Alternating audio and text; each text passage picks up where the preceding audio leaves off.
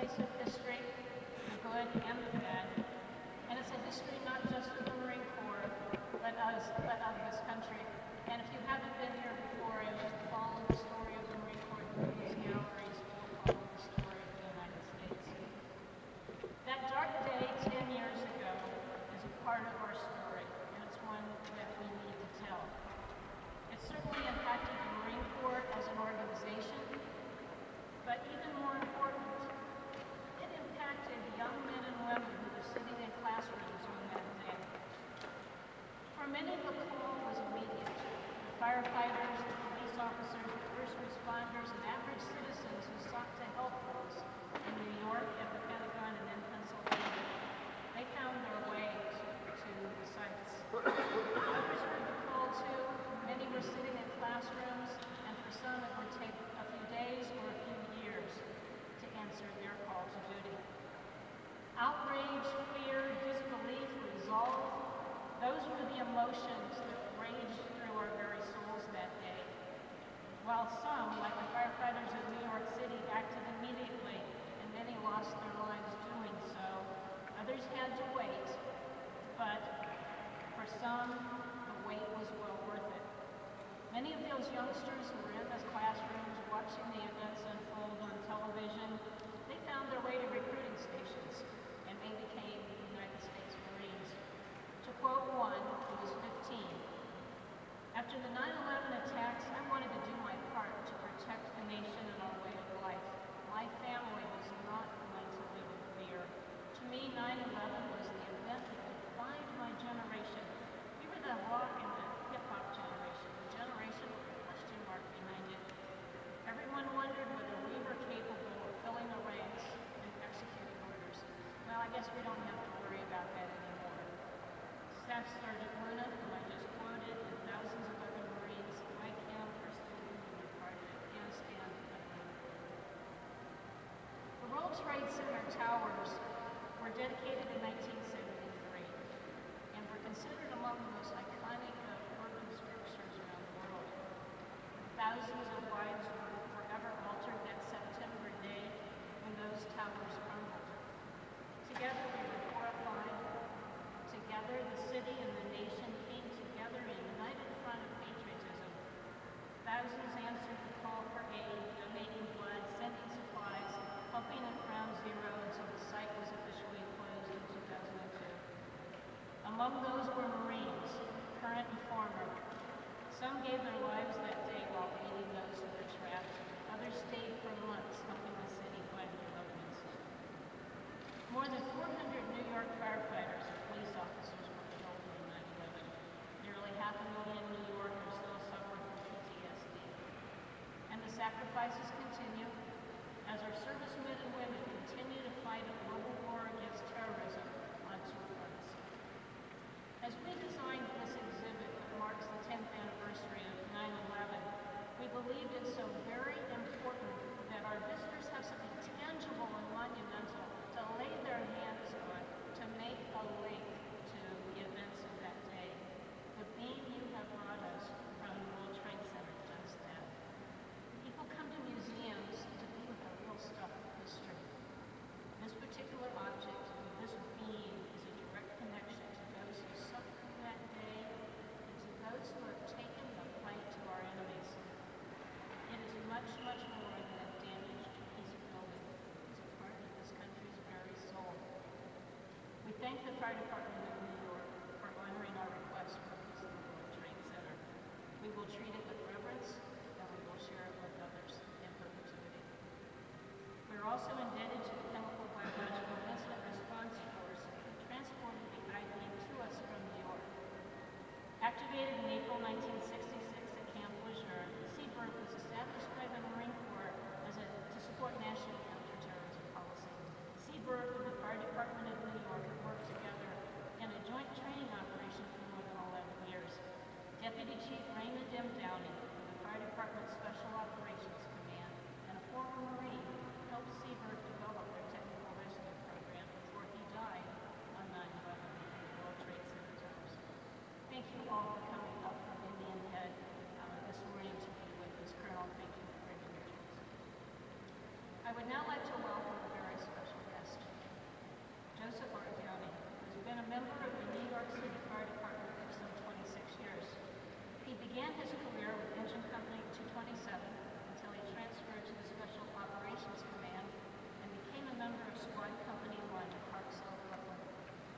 On 9/11, he was a captain of Squad 18. He wasn't working that day, and due to traffic, he couldn't get to the site in Manhattan until after the second tower had collapsed. Joe lost 7 members of his company that day, as well as his father, Deputy Chief Ray Downey. Joe worked at the World Trade Center for 9 months, recovering those who were lost. His current assignment is Battalion Chief of the Special Operations Command, the same assignment his father once held. You honor us with your presence, Joe. Please, this podium is yours.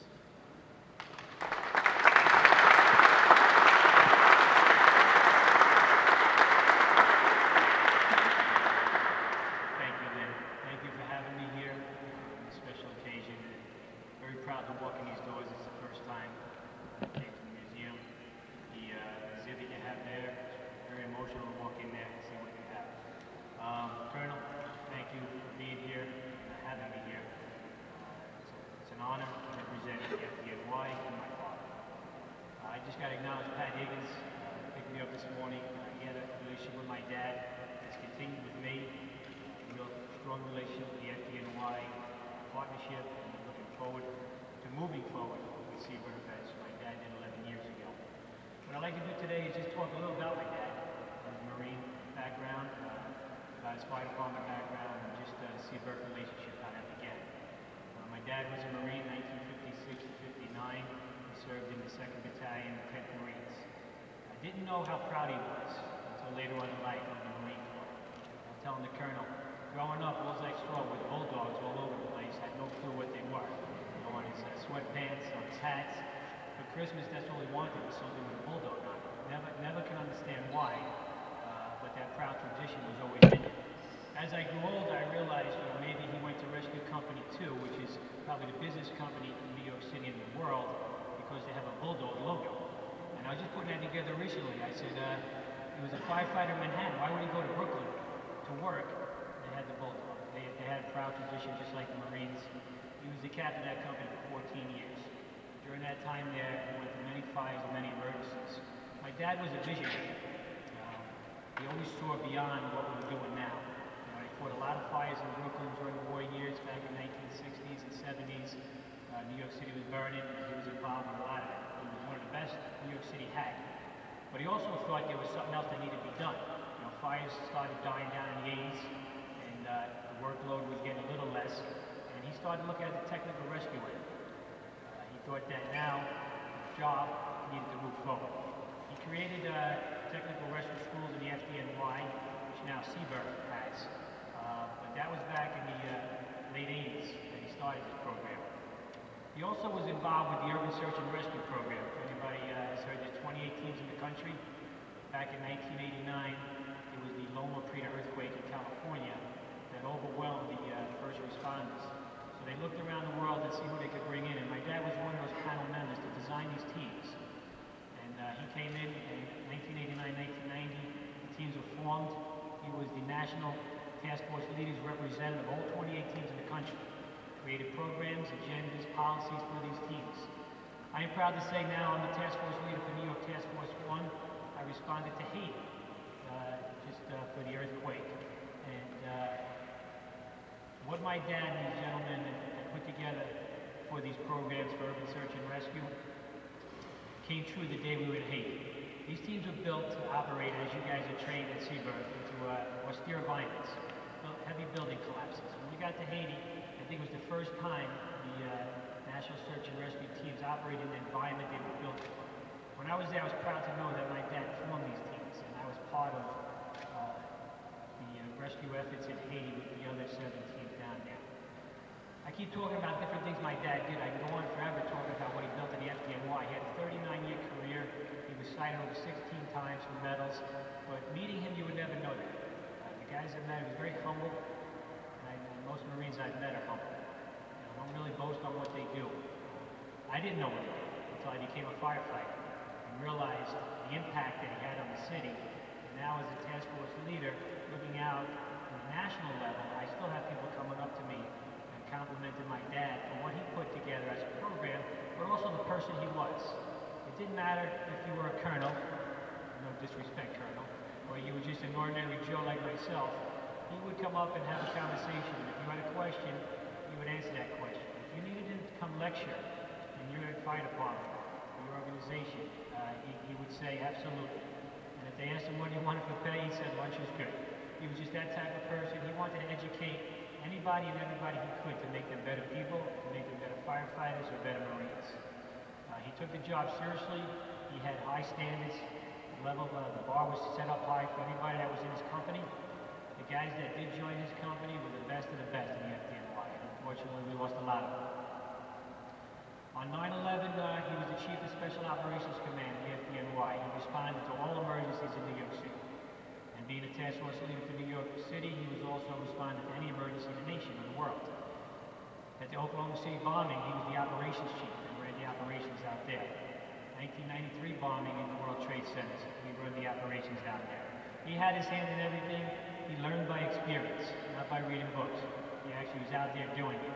So on 9/11, he responded from where I am now on Roosevelt Island. He came through the tunnel. He got to the towers.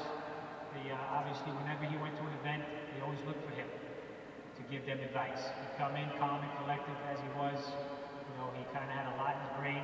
What he wanted to do was all. When the chief of command asked him, they respected his opinion.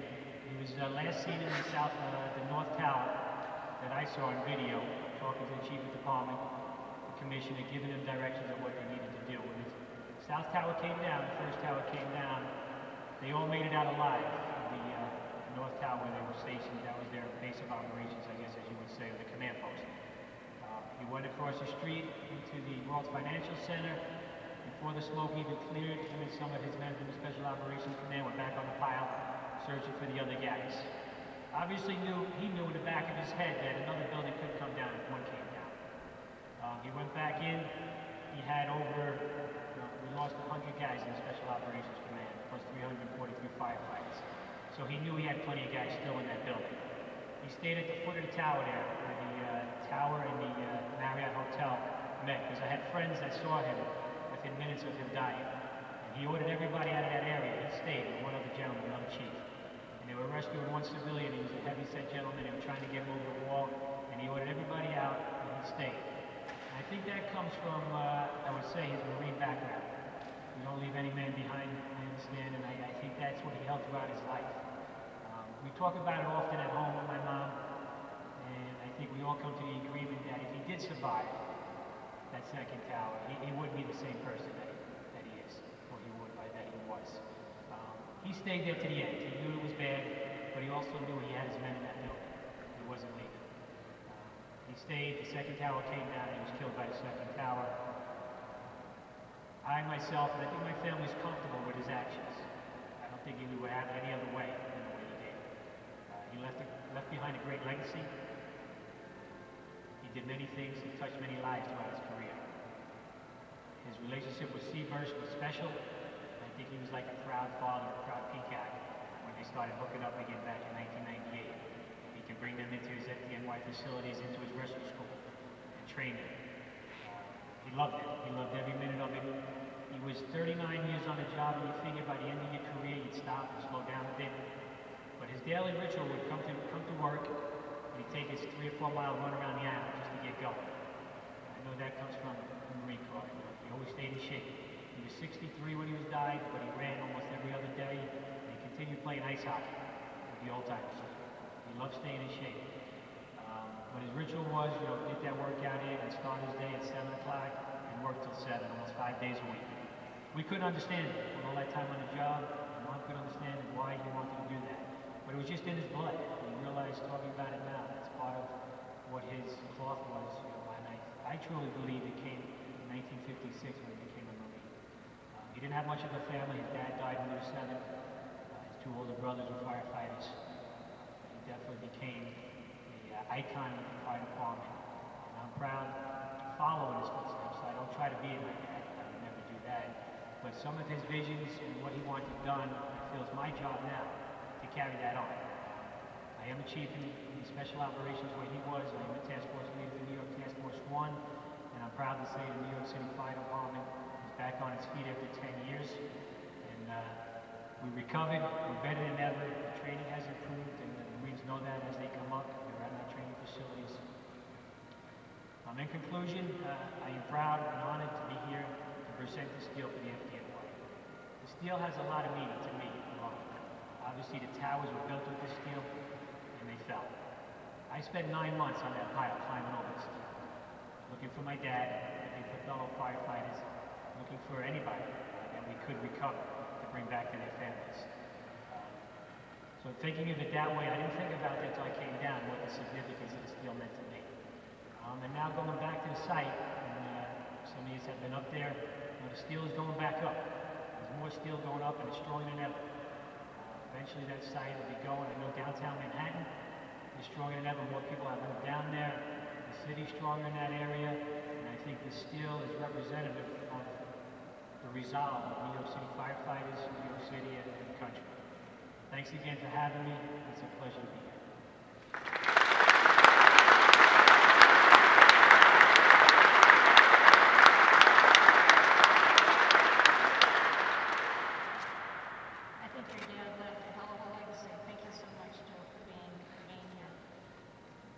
Marines, thank you for helping bring the steel down from New York. This concludes the formal remarks, but I think it's just starting a new relationship. We hadn't had much to do with the Seabird to date. I think we'll get that started now, and certainly the Fire Department of New York is going to be with us every day. Thank you so much. I did not expect the exhibit to be as far along today as it is. That was a surprise this morning when I walked in the door and saw so much of it here. Any exhibit that we do involves a legion of talented people, and I didn't write all their names down, and I'm not going to recite them all, but many of them are standing and sitting around me. If you had something to do with this exhibit, wave your hand, be recognized, and come on, Alice, guys, raise those hands. You did great work. Thank you. It's a work in progress.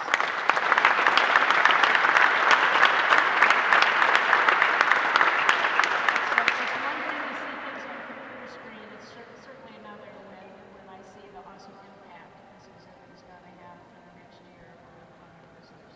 Thank you. I'd like you to join me if you haven't already seen the exhibit, The Work in Progress. It officially opens this weekend, and afterwards there's breakfast laid out for us up on the second deck on the overlook. Thanks again for coming.